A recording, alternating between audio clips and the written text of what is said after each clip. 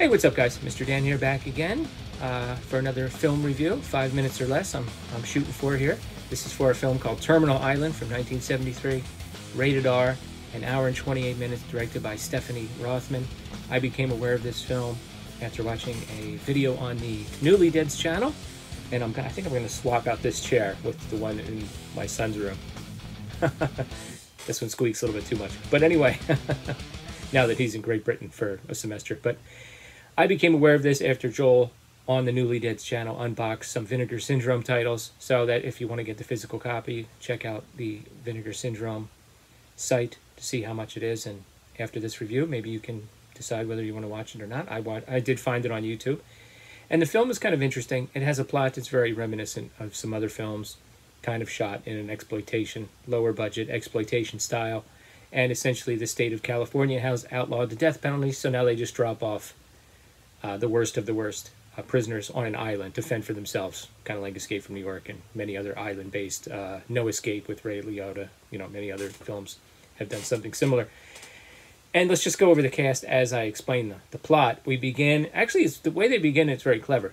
They go around the streets and they interview people about it. Most people are like, yeah, the hell with them, throw them on an island, And then you have a couple reporters who are doing a story, so they kind of go down a list, and they want some sensationalism, so they want some of the really bad, like, spree killers and things like that.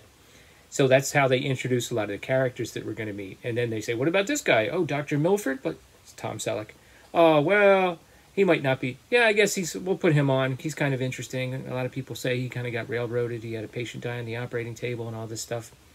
And then what about this guy? Oh, he killed somebody, but It may have been in self-defense, but oh well. What about this guy? Oh yeah, this guy's a psychopath. So that's how they introduce a lot of the characters. It's pretty clever. So then they drop off this woman named Carmen, played by Ina Hartman, who's very good as sort of the main protagonist. We see everything through her eyes. Now, she started her career on Bonanza and did a whole host of TV. She was on a show called Dan August for, I guess, the whole run of it, like a season of whatever that show is. And a lot of these actors really were actors for about 10 years or so, and that's it, including her. But she's very good. So the Tom Selleck character sees her on the beach, comes down.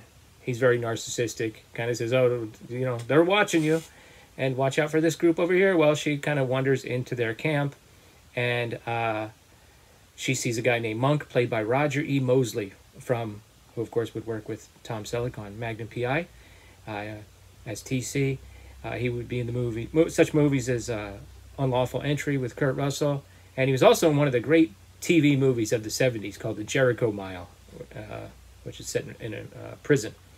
And he's never looked bigger. He's huge in this. He's kind of like the main enforcer for the bad guy, who's played by Sean Kenny. His name's Bob.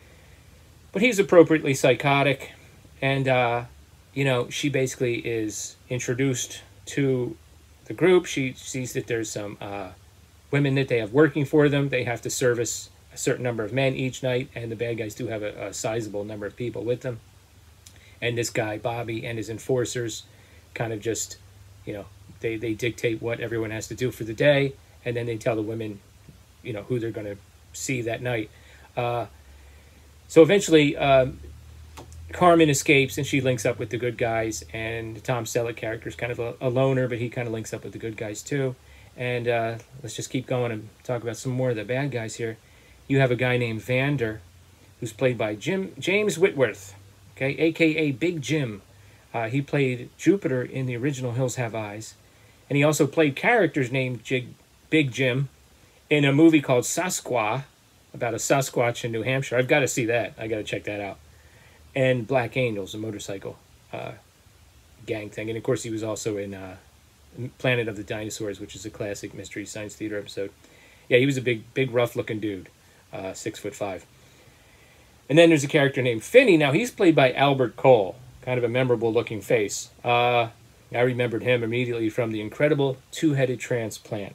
He was one of the the transplantee onto the other guy.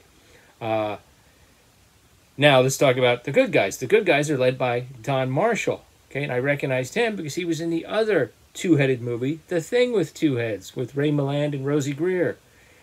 He wasn't one of the transplantees. I think he was one of the transplanters. He played a doctor in that movie. And he was on, I think it's Land of the Giants. He was a regular on that. and did a whole host of TV shows. There's another character named Easy, who's a country boy who's like real good to have because he can make like bow and arrows. And at one point, the boat comes to drop people off, and they try to ambush it and get some firearms. And both sides now have firearms by the final confrontation.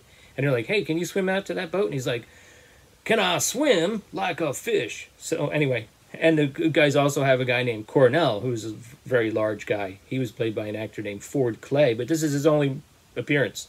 Eventually, there's a series of confrontations and fights. The good guys are sort of like running and hiding. And they're pretty good. Some pretty good fight scenes in here. And they're realistic, too. Nobody's doing jump spin back kicks. They just pick up knives or whatever's around. And the bad guys will fight each other at the drop of the hat because they're all psychopaths. So eventually, there's the final confrontation. And the bad guys, or the good guys, will try a few things that don't work. And then just try it again, A couple people will go down in a hail of bullets. You would think maybe like you wouldn't repeat the same plan of attack. But anyway, it's pretty good. And there's a little bit of a surprise. One little surprise thing that happens at the end with one of the bad guys I thought was kind of interesting. I enjoyed this film. It's a lot of fun. It's an exploitation film. Selig is good. It's great to see Roger E. Mosley in a role like this.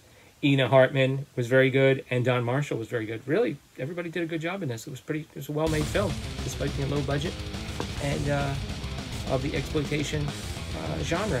Have you seen this film? What are your thoughts? Let me know in the comments below. And I think I failed miserably trying to keep this under 5 minutes. Come back again next time. Thanks. Later.